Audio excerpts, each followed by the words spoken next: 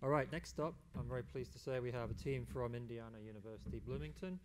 We have Stefano Fiorini and Adrienne Sewell, and they will be talking to us on an application of participatory action research in advising focused learning analytics.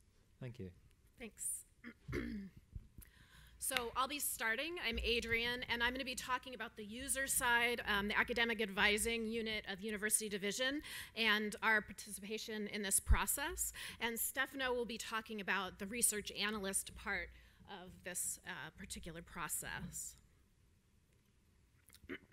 So our project was to assist advisors in helping students find successful course pathways through the curriculum, so to help students find their way to take the correct classes that they can be successful in, and to augment the knowledge that we already know academic advisors have. So they have tacit understanding, institutional knowledge, and this should be something that's adding to what they already have or bringing that forward. And we wanted to provide actionable information to advisors so that it would be something that advisors would find useful and that they would adapt to, that they would enjoy and find useful. So to give you a little bit of the background of the users, at Indiana University Bloomington, we work in University Division, which is our large undergraduate unit. So we have typically 8,000 to 10,000 students within our unit, and these students haven't yet been accepted into the major for their program. So they are still kind of exploring majors, and there are 350 different majors, and advisors are assigned 250 to 300 students, so fairly large rosters. Retention is very high at our institution, so typically about 91% of our students do succeed and continue on. So we have a smaller population that is at risk. One of the things that we do in advising is we do something called roster review. And this is when we're reviewing all of our roster of 350 students and trying to figure out who we need to contact between the time that grades have been final and they're also enrolled in classes. So we're looking at it and seeing, do they need to change their schedule? Do we need to send them certain resources? And there's a time crunch during that time. And sometimes it's hard. We're often using Excel spreadsheets or different kinds of filters to try to find the correct students. There's also various levels of advisor expertise. So in the past, in 2012, the median years of time that an advisor had been at our unit was 9 years, and now it's down to about 3.5. So we have a bunch of new advisors that don't have as much institutional knowledge as some of the others. So in the past, we did bring on a vended product that had a predictive tool, and there were a lot of problems with that implementation, and part of it was that the black box approach. Advisors didn't trust what they saw.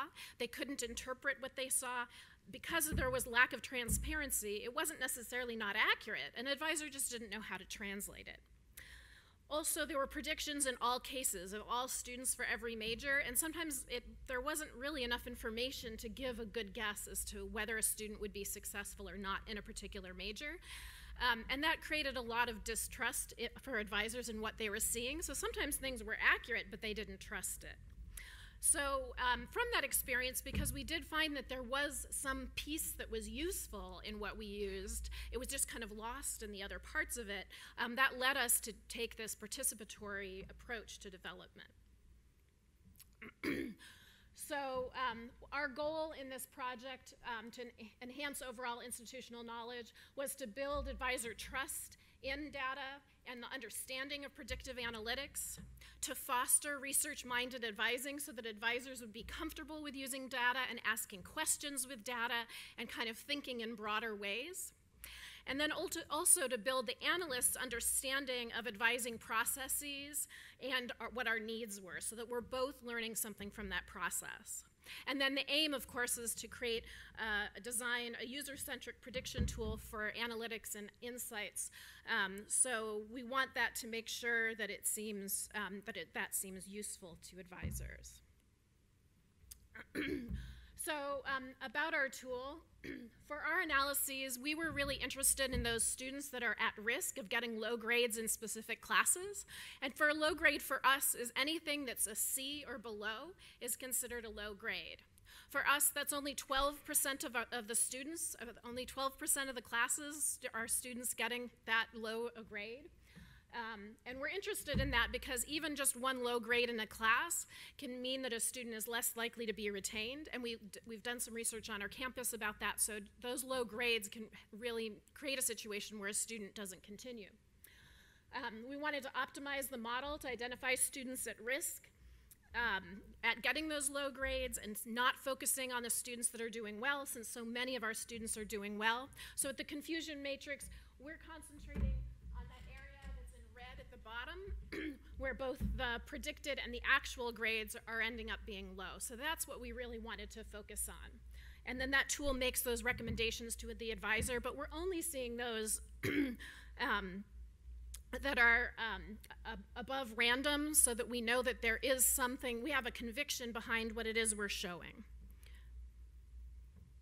So if I'm an academic advisor, this is how we're showing our data for an advisor. So if I was an advisor with those 300 students, I might have 15 students that pull up in this system. And in here, those that are yellow, those are the classes that this particular student is taking that they're at risk in. So that's microeconomics at the top and environments and people down below. For the economics class, it shows that it's a repeat class. So as an advisor, when I see that, I then can go down here to the bottom, and I can see that that student got an F the first time around, so that repeat class makes me make sure I'm looking down there. In the class environments and people, I might not, as an advisor, I might not have realized that that was a course that would be difficult for them, because in the last time they took a class from that department, they actually got a C+. But there are other grades and other parts of it that are then adding into the risk factor in there. It also shows here both the term and the cumulative GPA, so I can see the cumulative GPA is not as low as the term GPA, so I can see that in a quick graph. And the course history is listed by low, average, and high grades. So this is a very different way for us to be looking at a transcript, and it gives us a really quick peek. Those that are in gray, those are classes that a student has not enrolled in, but they're at risk in. So if I'm thinking about planning, I can see quickly, okay, those are courses that a student is at risk in. What I can also see from that is that if I'm planning on changing my schedule, I can think about, okay, what class might I think that student maybe should avoid, or maybe they need more tutoring. Now, if I had this information as an advisor, what I would most likely be doing is sending resources. So I'd say, you know, in that economics class, we have really good tutoring. This would be a good one for you. Or we might tell them to take the smaller version of the class where there are fewer students in the class. In the SPIA one, we might be saying join a club for that major. This might be a good time for you to see an instructor. So that's how we would be using the information that we've been given.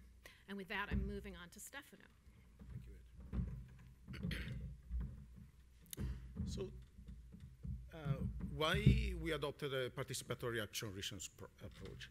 Because we wanted to bring together research analysts and academic advisors and enhance and reveal the advisor's knowledge and use that knowledge and incorporate it in the learning analytic tools development.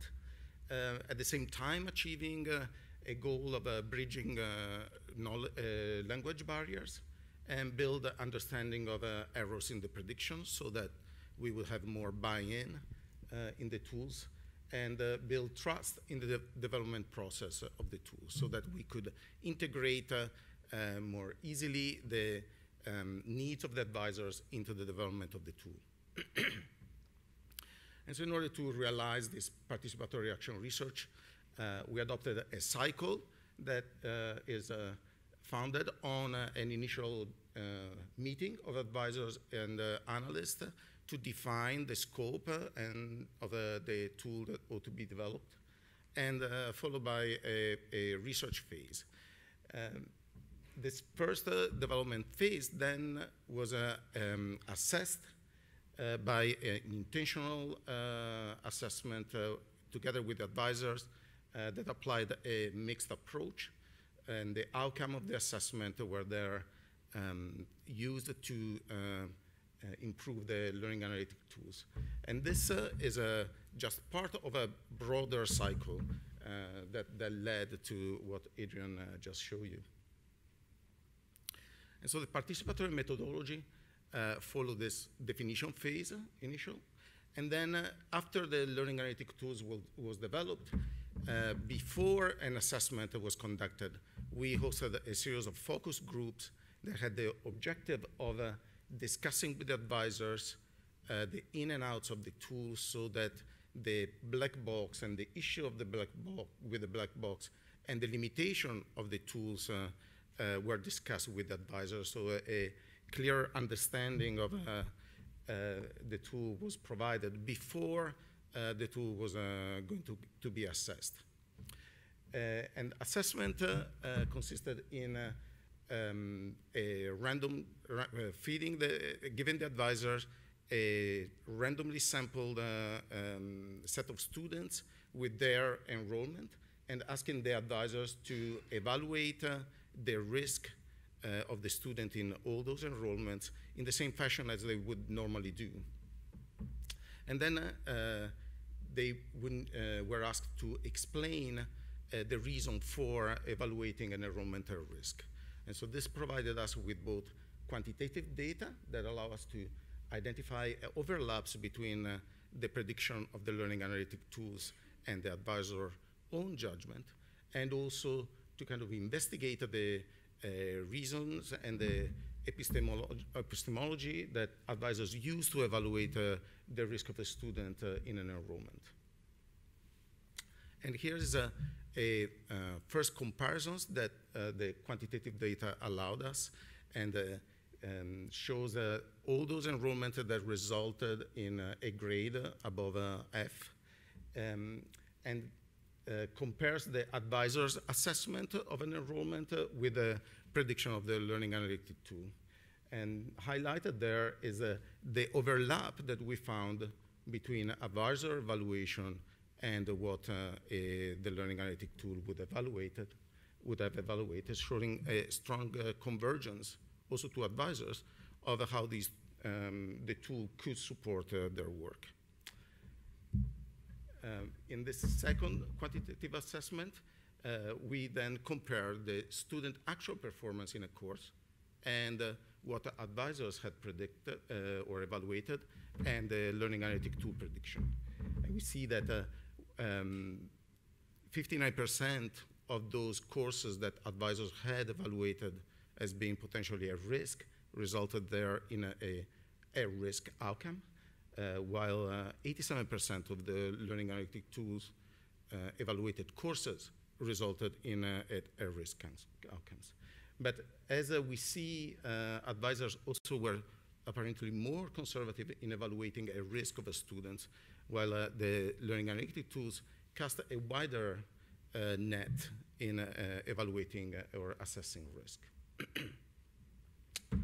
The quantitative assessment was based on the explanation that advisors gave for assessing risk of an enrollment, and applied a grounded theory approach, and was conducted by two advisors, so that teams were identified by advisors and codes were given, and the coding was done by advisors, so that we could have an advisor-centric assessment of the evaluation motivations that they were providing during the project.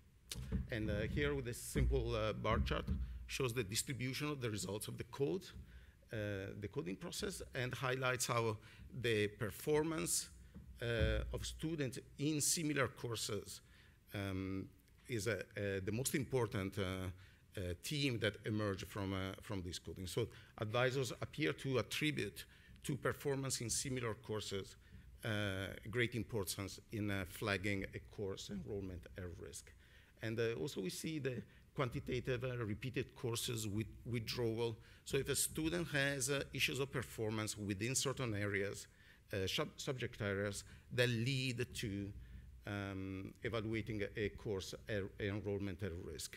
The same is overall performance of a student can be a potential flag, but not as much as having performance-specific issues within a subject. This is a simplified view of the result of of the qualitative analysis. We also analyze the coding by looking at the co-presence of coding within the attribution of risk in the data. And we can still see here how similar courses are the most important and how they are connected to other forms of performance in courses. So a student is withdrawing from a course, and that is similar to the one the student is currently enrolled, so that the student might be at risk in that course, or the student is repeating a course, so it's likely that the student might be at risk of the course, or underperform during in a prerequisite to the course. A strong connection we also see in the quantitative area, which appear to be the one that are most likely to be predicted with certain confidence. GPA, so overall performance of the student, or erratic performance of student from semester to semester, is important still, but not as connected to the various other themes that were identified. And so from this analysis that was then integrated with the learning analytic tools further development, we can see that there was a stronger convergence between what advisors, the information advisors were using to evaluate the risk in an enrollment, and what the data that was used by the learning analytic tools for providing the algorithms for providing this evaluation, highlighting the potential need, the potential use of the learning analytic tools in advising.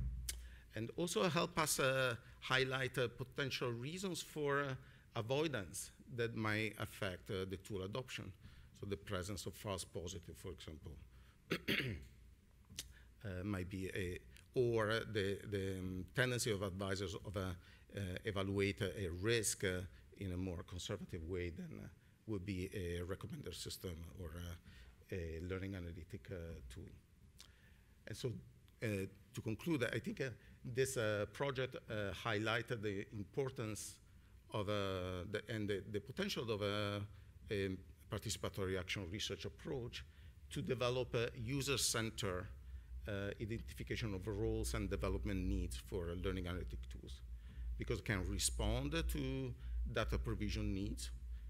An example is the contextual information that was provided on the assessment of risk, and provide contextual information that advisors requires. Also help to promote a data-driven culture on campus, with advisors inviting analysts to participate in meetings of an academic research advising research group that is a grassroots group developing on campus, and also feeding us questions and asking support for conducting various projects on more specific questions that they face in the day-to-day interaction with students. And in the end, we think that this allows us to anchor the tool development and assessment to an intentional advising practice. And this is it. Under time. Thank you.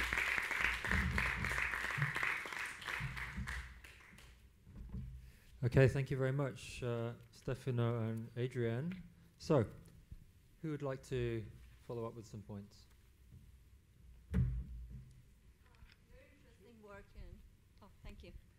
And I love that how you're comparing your research methodology with actual outcomes from the advisors.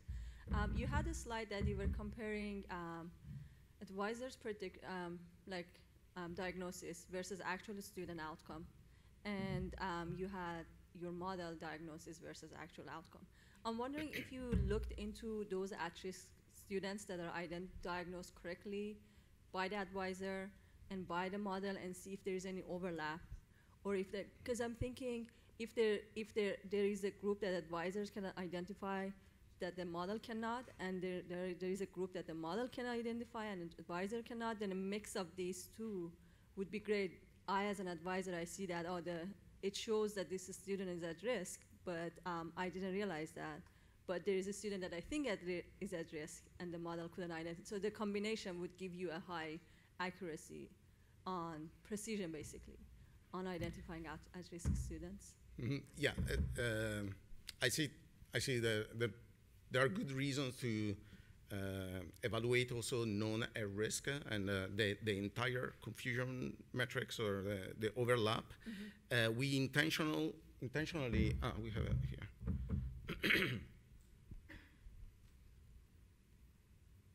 So we are talking about here this.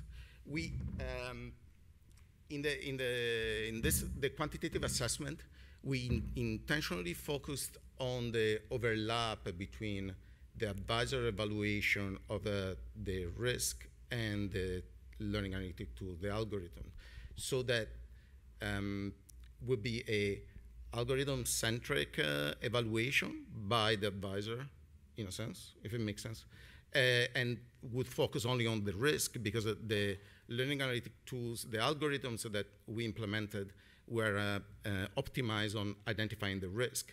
So it wasn't as much an identification of whether a student is at risk or not, but was is the student at risk potentially in an enrollment, and does what the learning analytic tools tell us overlaps with what the advisors would evaluate by looking at the student record. And so we wanted to kind of limit the scope of the quantification of the overlap.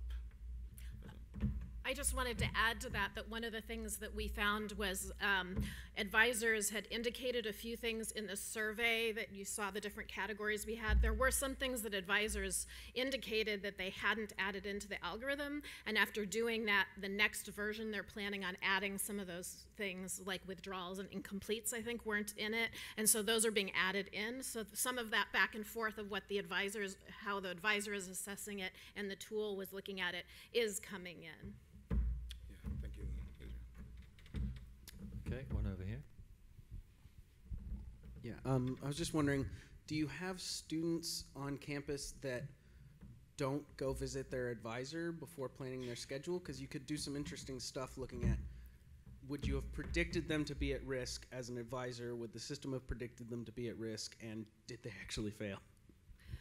Yeah, so in our unit, all new students, the first year, they have to see an advisor every semester, but into the second year, they don't anymore. So you could do that with some pockets of the students. So that might be something you could do for part of the continuing students, but not for all of them.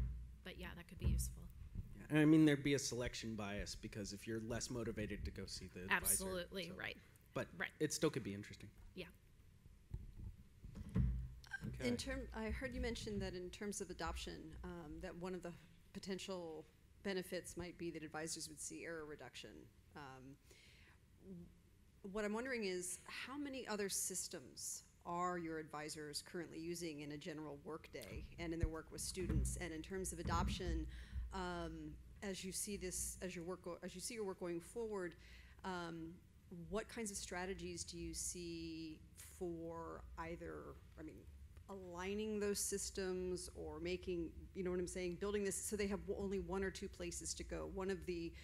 We've already gone through at my institution a pretty heavy lift just to get them to use a system that will enable them to take notes. And we're trying to build other features in, but they're saying I have so many places just to try to go in the virtual environment, I don't even know how to do this. So in what ways maybe it's not part of the study, but it does affect what they're doing and how they appreciate this? Absolutely, yeah.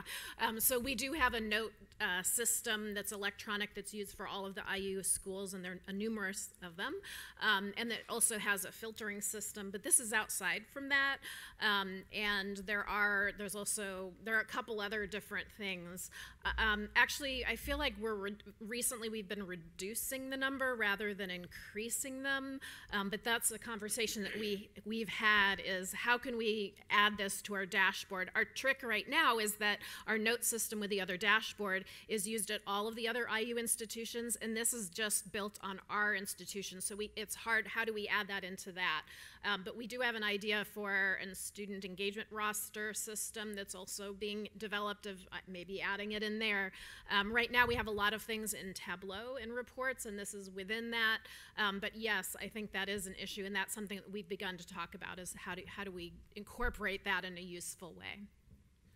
If I can add that we're actually taking steps to centralize the location of the predictive analytics, so that they can be incorporated into the tools that advisors are already using in a more less dispersed way. So the implementation at the institutional level is a second step from what we're being achieving here. Okay, we have time for one or two more questions. Perhaps I can ask one then. I mean, you've shared very honestly the performance of the machine, as well as the performance of the humans with respect to the students who actually turned out to be safe or at risk. And clearly humans aren't perfect at this.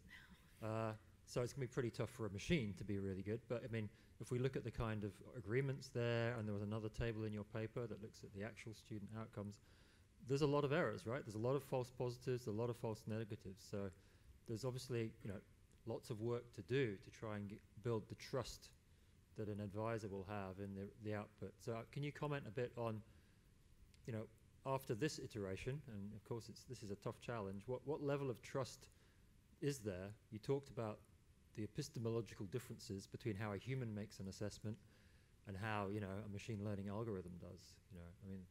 Ultimately, this will not get used by advisors if they don't really trust the outputs. So where are you on that journey?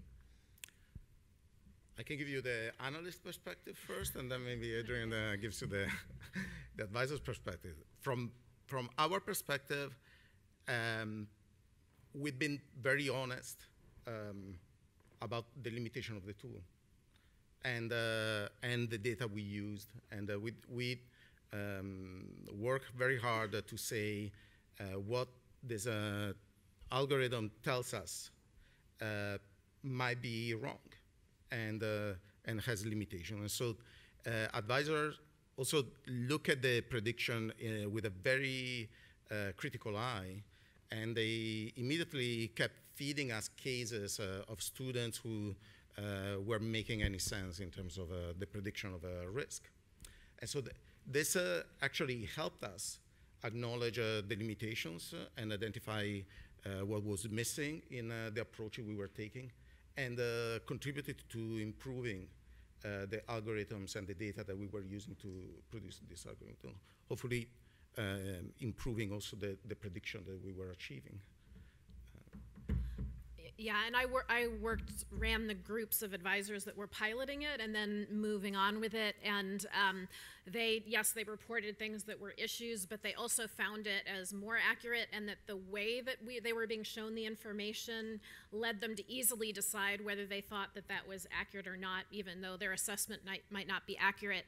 But one thing that helped is that we have an advisor that's been with us probably longest. She's won these big awards from our national advising organization, and she reported afterwards that it was 90% accurate, and that it picked up a lot of students that she had thought weren't at risk that ended up doing poorly. And so when someone like that says it, it helps others think, oh, well, if Connie thinks that this is more accurate than what she was guessing after all those years of knowledge, it kind of helped other people accept it. But that doesn't mean they're always going to believe what they see, and some are going to think about it differently. But there definitely is more understanding of what it is they're seeing. That's great. Okay, that's a very nice example of the machine people working well with the human people, and trying to bridge that gap. Let's thank the Indiana team again. Thank you.